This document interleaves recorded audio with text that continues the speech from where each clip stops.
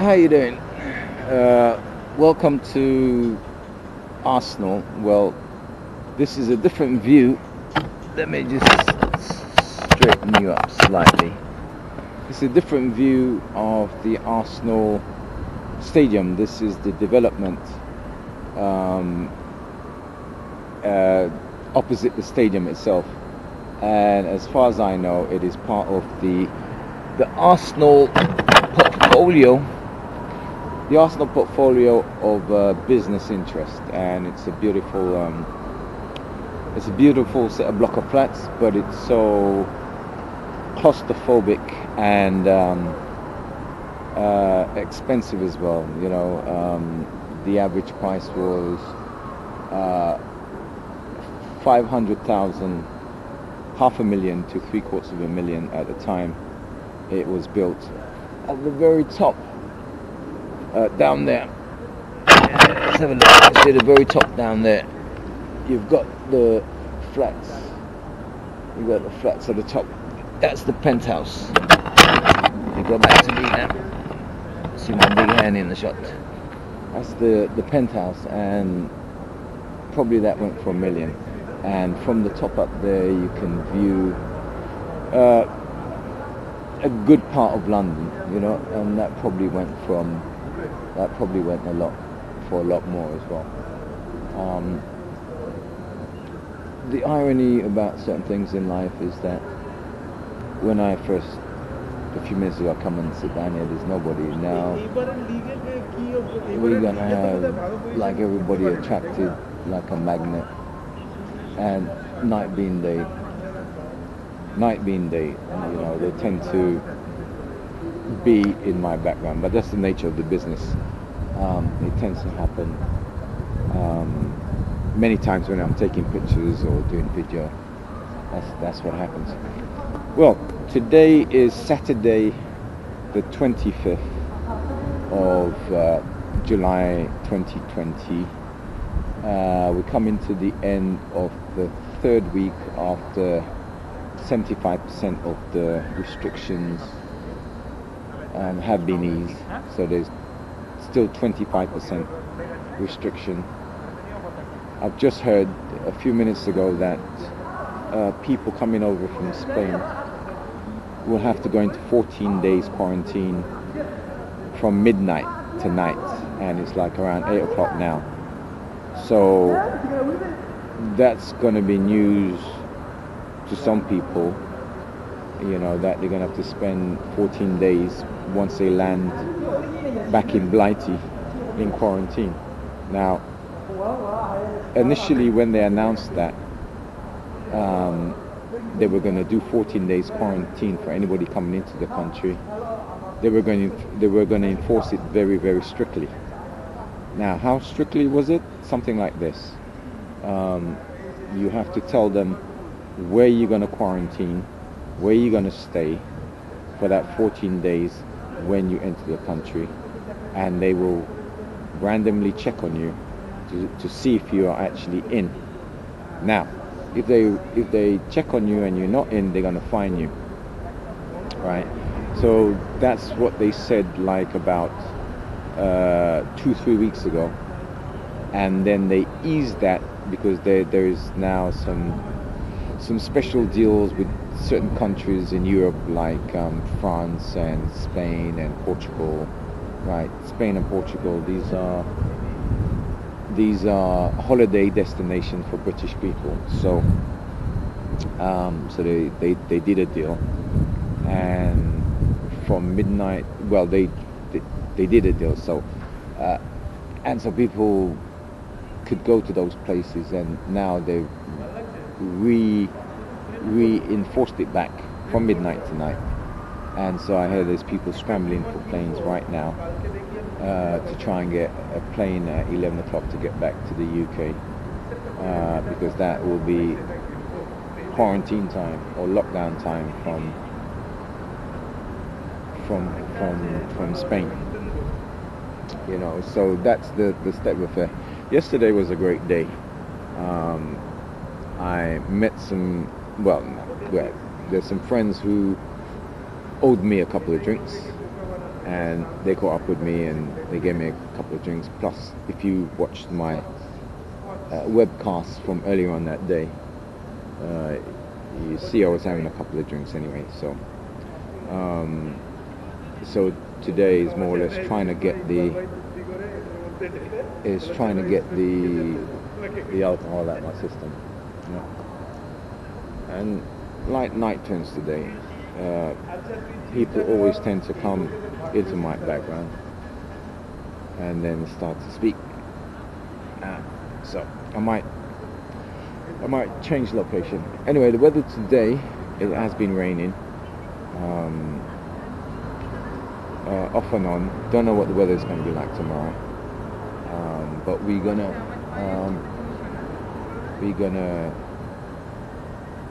gonna see it more or less. You know, so I'll tell you what I'm going to do. I'm going to end part 1 of this, and we will resume in a moment.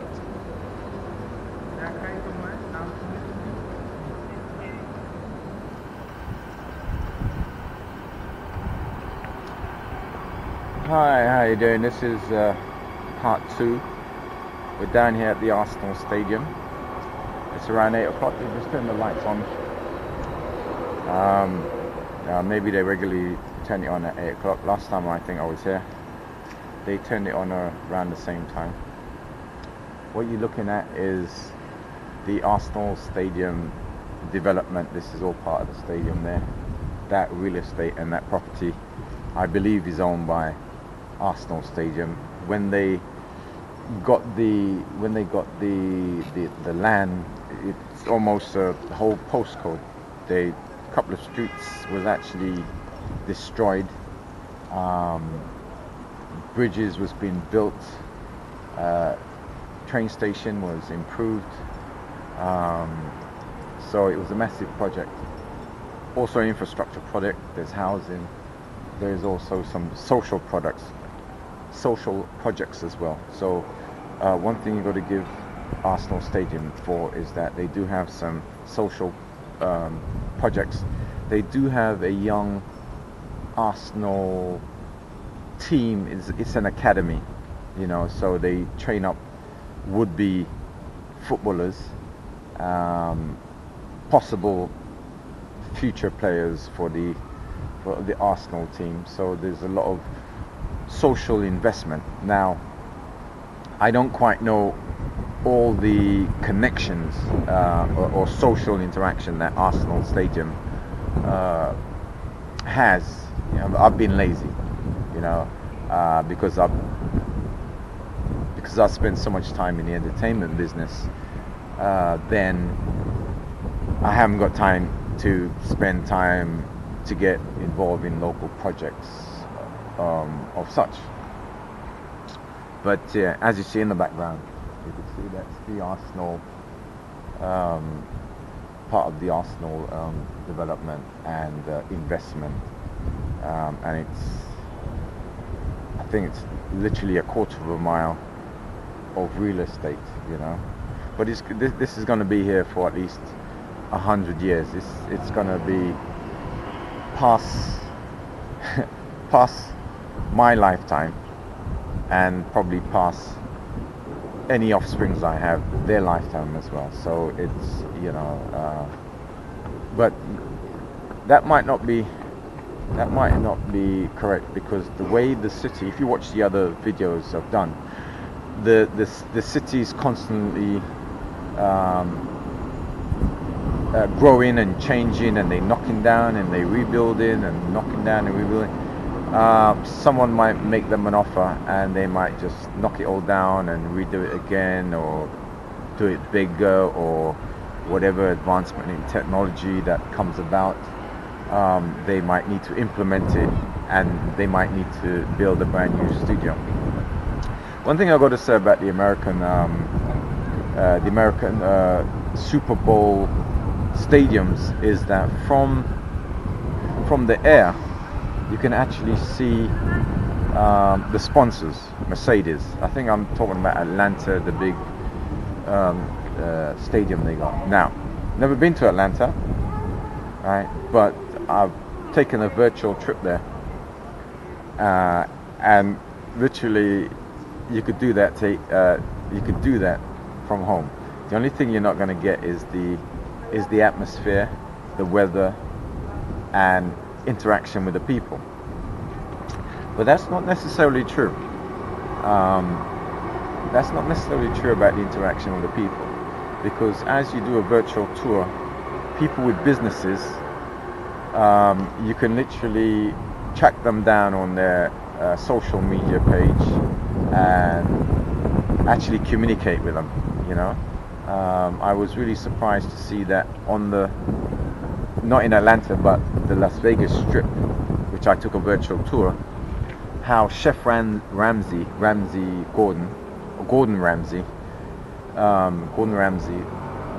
one of the chef from the UK, has Hell's Kitchen, on the Las Vegas Strip, you know. And if I said to you, I've been up and down the Las Vegas Strip, and I could tell you that there's a USA airbase at the edge of Las Vegas there, and I forgot which desert, you know. And when they say we've got planes coming in from that part of America, I understand it's part of America's defense, you know. But yeah, it's about the virtual trip. It's about actually visiting all those places and being able to actually communicate with them, because with Hell's Kitchen, it's got a website, it's got I didn't see it's got social media pages, so you could communicate with the people, literally. And if you're that clever, you could do a live chat with the people directly. So I can't really say that not interacting with the people, but I can definitely say you can't feel the weather, you know. In London at the moment, it's been raining today, off and on, intermittently. It's eased off a bit now. It's windy, or maybe where I am now, it's kind of a wind tunnel kind of effect, because we outside of the stadium, and on both sides we've got a stadium over there, and we've got houses over there, so it's a funnel. So the little wind is actually funneled down where we are at the moment, so any wind will be funneled down, so that's why you're hearing the wind. So back to the weather. So it's a little bit more windy. I hope I put something to stop the wind noise. But yeah, so you can do a virtual trip, Hell's Kitchen, the American Stadium. You go back to Atlanta, you can see the Mercedes sign literally from the satellite. Literally from the satellite, because what I was viewing was taken from the satellite, and on top of the stadium. CNN, the different roads named after various people. Ted Turner Drive, you know, Martin Luther King, the building itself, the church. Is it a church? They've got sort of water and swimming pool out there. You can take a virtual tour if you're clever. You can see people's pictures that they've taken. It's almost like you can actually be there, and to some extent,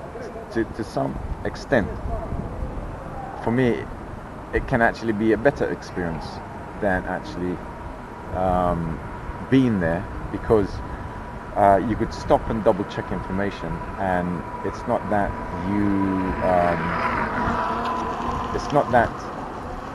when you're there, you might be under a time pressure, you might be under financial pressure, but when you're doing it from home and you want to double check information and double check things, it might be thing. But imagine if you put on a VR, virtual reality spectacle, you know, and like them virtual reality games, and you're actually there looking around. I really haven't tested out the virtual reality games or experience, but it might be something that Google might be doing next, you know. So that street view that Google has, you'll be able to put on a virtual reality headset and literally walk down the street, you know, or drive down the street, you know, in a virtual Google simulated car, because it's all got all the data and it's got all the information. And it was a big thing, or a big investment just a while back, about the driverless car. So Google are working on it, and there are other companies working on it, and there was a lot of noise, media noise about it, but I don't know how far that's gone down the line, you know, the automated cars being driven automatically, and delivery vehicles automatically driving, you know. And there was a whole, I think it was about 12 months ago, there was a whole big thing about it, and everybody's imagination was going wild. And this is what they call the fourth revolution, about the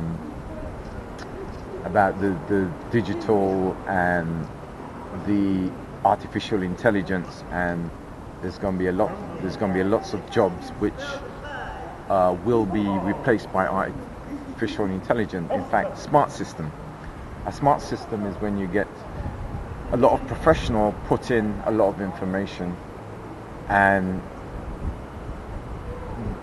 that system, it can be automated, or non-professionals can interrogate the system, or the system can interrogate you, and you can you can have an outcome about the situation you're in, right? And you don't even have to interact with the person. That service, they can charge you for it, you know, or a subscription. This is a new way now with software. It's moving to the point now where they don't let you buy software, they let you rent it, you know. So whether you use it a little or whether you use it a lot, just having it, you're paying rent, you know. And that's the way some of the big companies are selling software at the moment. And this thing about being linked with the cloud, there's some softwares and there's some things you can't do on your computer now without actually being linked to a main server or having an internet connection. And even when your computer hasn't got an internet connection, the software would automatically try and find some way to connect with a mainframe in relation to that software, even if you've got no internet connection, you know. So that's AI, artificial intelligence. That's the fourth revolution, and that was the automated thing about cars, self-drive cars. And we're almost there, and that comes from me just experiencing being in the place, all the details that Google has from the air, from the ground, and even from the individual. And you notice if you go on Google Map now, you have points where it's actually telling you about businesses, the business over here, business over there, you know. So that probably is an extra payment again, because if you haven't paid Google to advertise you on that map, then you won't show up on the map. So if someone is looking at that for directions, you know, they might go to another restaurant or another whatever entertainment venue or another. So that is literally here. But meanwhile, we're in a pandemic. Actually, let me finish off that last bit of trend there. Universal basic income. No, I tell you what, I'll go on about universal basic income on another time. Can you see anybody behind me up there? I can hear movement. Yeah, someone's actually opened up the window. So I think they're trying to hear what I'm trying to tell you. So there's a thing called, no, I'll do the universal income and the underlying economic trends which had pushed them into thinking that kind of way. It was Andrew Yip, one of the candidates for, I think his second name is Yip, is a Chinese guy. As people like to say, Asian. No, I don't like saying Asian. You're taking away the identity, you're taking away the character, you're taking away the culture from that person. Chinese guy. Or Chinese descent. At least I think he's Chinese descent. It could be Korean. But, and he was advocating the universal, universal income. Not universal credit, which is a system here in the UK of unemployment and other state benefits, etc. But let's get back to the coronavirus, and today is the ending of the third week of the 75% of the reduction in the lockdown. And tonight now we are gonna have from midnight people coming over from Spain will have to go into 14 days quarantine. And what they said about that, what they made mention about that before, was that you will have to give all your details at the airport, your name and address, where you are staying for that 14 days. They will randomly check on you, and if you're not in, they will fine you. And I think it was something like up to £1,000 if, you know, for more offences, you know. So this is where we're at today.